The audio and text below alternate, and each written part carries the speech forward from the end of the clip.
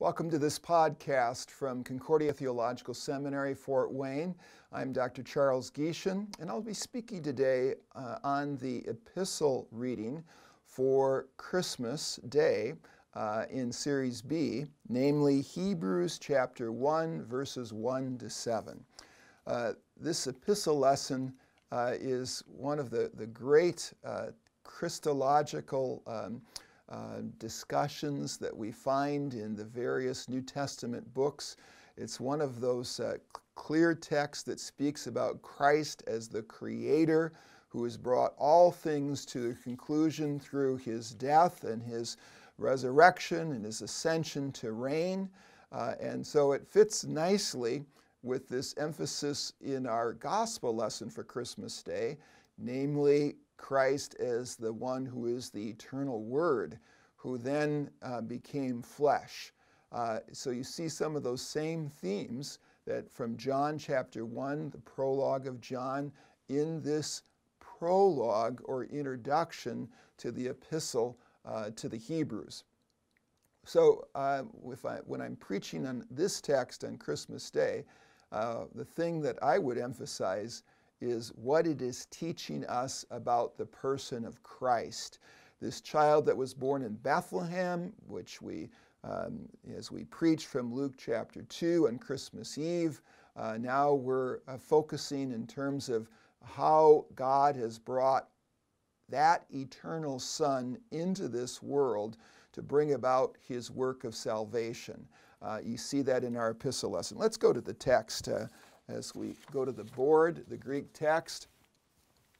And we see here a contrast in the opening verse about God and Him speaking.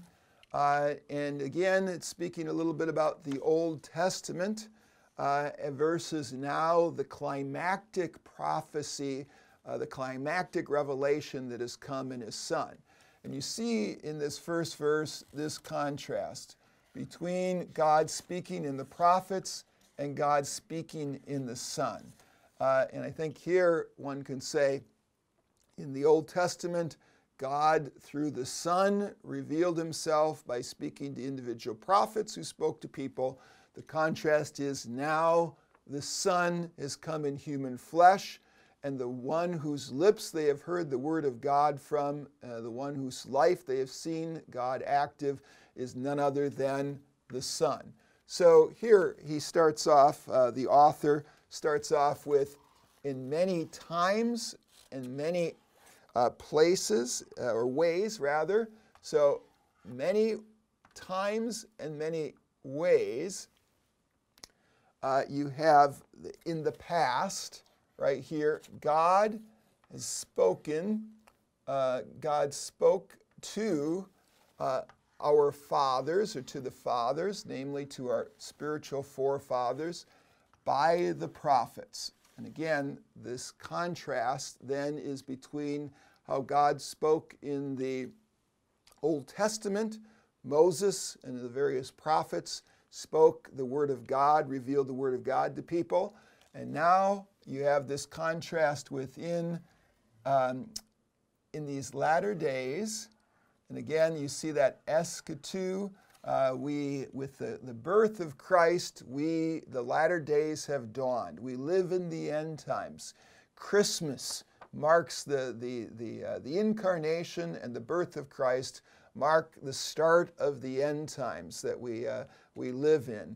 But in these latter days, He spoke to us, He has spoken to us in His Son. So again, the contrast of the Old Testament period versus now with the incarnation, birth of Christ, ministry of Jesus forward, we now have the revelation of God through the Son. Again, this unique time that we live in, where we have not only heard God through prophets, but we've had the ultimate revelation of God by His Son taking on human flesh, living before us, talking to us, and ultimately also dying and rising again. So the climax of God's revelation happening in the Son. Very much of a stress of these first two verses. And then he talks about who that Son is as he continues in this verse 2, whom, you see these relative pronouns, you see them in several places in these first few verses, whom he appointed, and namely God is the actor of this verb, God appointed as an heir of all things. And here this language is very similar to the kind of language that we find in the prologue of John, in the sense that Christ is the one in whom God brings all things together and through whom God redeems all of his creation. Here it's a little more explicit of him being the heir of all things, namely the one who will inherit all rule. He is the one who is not only the creator at the beginning, but who will bring all things to their completion, the inheritor of all things, the universal ruler of the cosmos, of the galaxies. So he appointed heir of all things, and then you have that through whom, you have the preposition dia here. Just because you have the vowel, the alpha drops out. So you have through whom, again, the relative pronoun, he made the ions. So here the emphasis is he has made all of creation. Here, just as in John chapter 1, here you have an emphasis of the Son as the creator. And one can say there's no clearer testimony to the divinity of the Son than the fact that he is the one through whom all creation has been brought into being. We see this in the prologue of John, but certainly it's testified to wonderfully here. It's not that he made a few things, but he has made the entire creation here. This is the testimony. If it's saying that the Son made things, it means he is none other than within the unity of the one God of Israel, Yahweh. He is Yahweh. We can't ascribe creation to the Son without understanding him in his full divinity. And that's certainly testified to in this verse 2. And then we go on with another relative pronoun. So, who, being, you have the participle here, and then an interesting title for the Son here, the radiance of the glory. Here, this language of glory is emphasizing that Christ is the one who is always been the reflection or the image of God. You think about this in the Old Testament, how the glory of the Lord appeared on Mount Sinai, and Moses and Israel saw the glory, and the glory goes into the tabernacle and dwells there, and then into the temple when Solomon builds the temple. And this Son is the radiance of the glory. He is the one who reflects God's presence. He is the visible image of God. That's what Paul calls him in Colossians chapter 1, that great Colossians hymn, the image of the invisible God, or the visible image of the invisible Father. And then another way of expressing this is found in this next phrase. The exact imprint, and here you have the image, the picture of like a stamp or a seal, where he is the imprint of his nature or being. So the Father's being is visibly seen in the Son. This is the close unity between the Father and the Son. To look at the Son is to see the imprint, if you will, when a coin is made, or when you have the image of that, and really Christ, the Son, is the image of God the Father. So a wonderful way of stressing he is the radiance of the glory and the exact imprint of his being or his person, his nature. And then speaking a little bit about his work, you have here this understanding of bearing or carrying, again, a participle, all things by what? His word. Very interesting, and one might say somewhat very closely related to the language of logos. Here, I'll try to get that clear. There we go. Logos. Rhemata is simply another way of rendering the language of word, the word of his power. This is a reference to the divine name. So he sustains all things by the name that he has. He is none other than Yahweh. And so he upholds all of creation. And this is a reference to him, really, I think, very much in line with John 1, being the Word of God. Then the language of what his work is, here you have the participle, after having made, it's an aorist participle, purification for the sins. So all of Christ's work here, if I'm preaching on Christmas Day, this is a wonderful way to tie Christ as creator with Christ as redeemer here. Beautifully in this text, you have, after having made purification for the sins, that certainly is a reference to his sacrificial death. He's the high priest. Hebrews emphasizes this all the way through his epistle. Then you have the, so making purification, you have the making purification. Then you have here the verb, he sat down. So having completed the work of redemption at the cross, then he rises and ascends. So all of Christ's work is summarized in the fact that he is then put in this position of being seated at the right hand of the majesty. Here's a reference to the Father. He is the majesty on high. So the Trinitarian reality is brought out wonderfully in this short text. He's seated at the right hand. It's not, that is the key position of power in the throne of God. The fact that he is seated shows that he is full divinity because he's sharing the key, the one and only throne of the one God of Israel, and he's actually in the key position of power. The right hand is the place of power. It's the place of decision. So the right hand of the majesty on high. So the one throne of God is shared by the Son. This is very profound in the first century. We're so used to it because we speak and preach about it, but imagine as this was being written in the first century, this is a very profound statement of Christ's divinity. And again, it's connected to that key pre-existence of Christ as the Creator and his key work of redemption, namely having made purification of sins, all the sins of the world, universal justification brought out in that verse.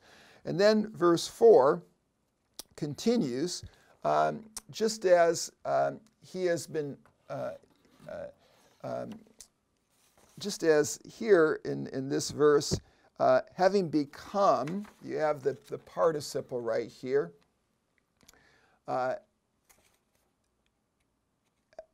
having become, maybe a way to render this would be, having become as much superior. Here you have this language of being superior to the angels, as the name he has inherited is superior to theirs. So the language of is more excellent here is more excellent. So having become superior right here to the angels, as the name he has inherited is greater than theirs. You saw earlier we had this mention of the word of power. That's a reference to his divine name. Here, the stress is, even though you have angels with great names, such as Michael, who is like God, Christ has an even greater name. The name that he has inherited, namely the Son, is the name that he has had from eternity. That name has been revealed at the ascension, the death, resurrection, and ascension of Jesus, that he is none other than Yahweh. So the name that he has inherited is the divine name, Yahweh.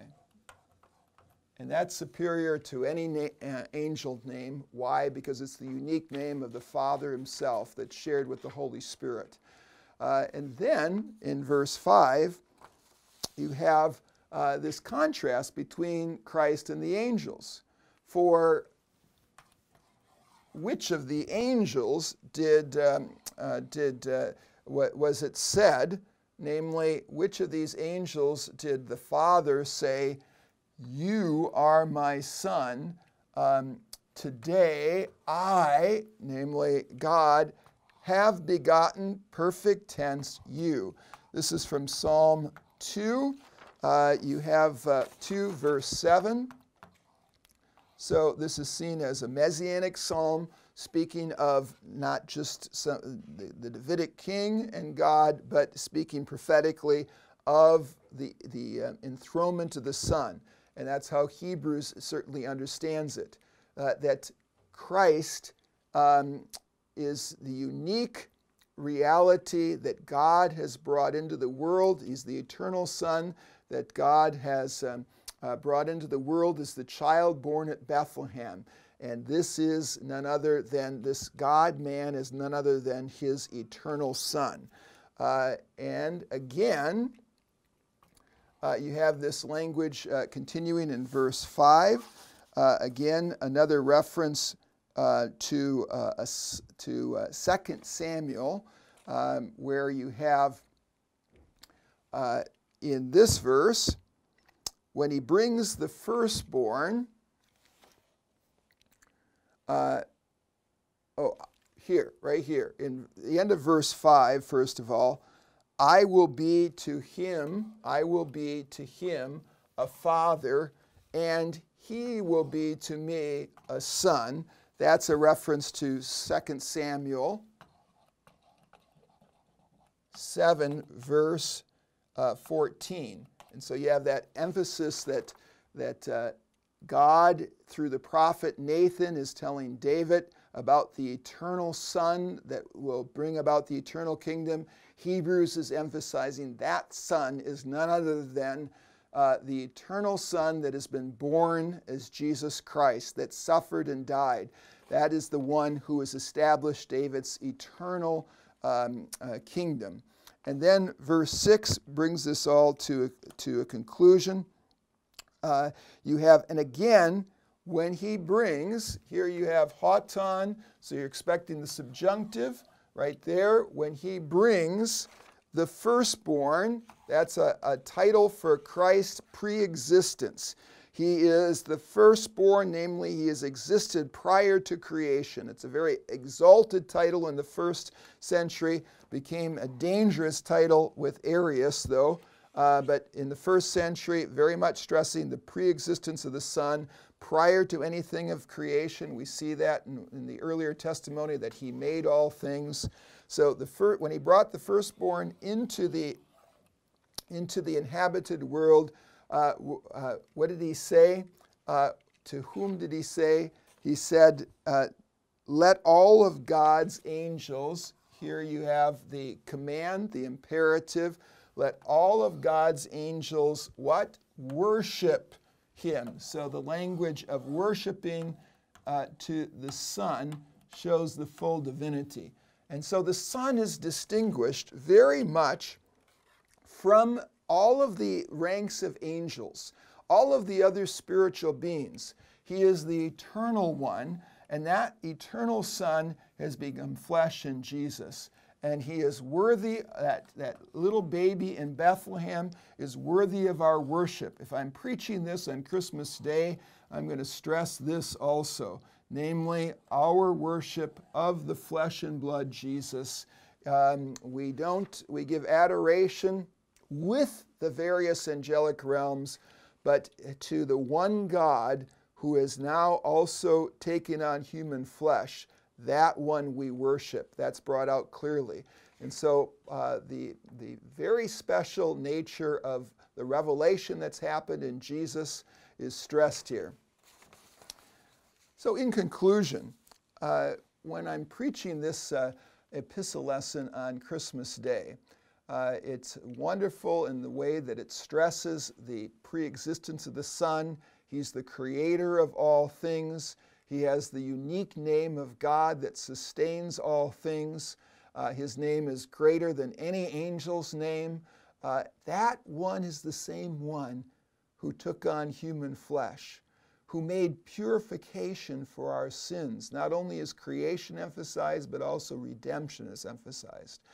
And then, because of that, unlike angels whom we worship with, the Son is one who is the focus of our worship. On this Christmas Day, we worship the true God who has revealed himself in the Son, that Son who grew up to be crucified and then to rise and then to ascend and reign forever. May the Lord bless your proclamation and your worship of the Christ child on this Christmas Day.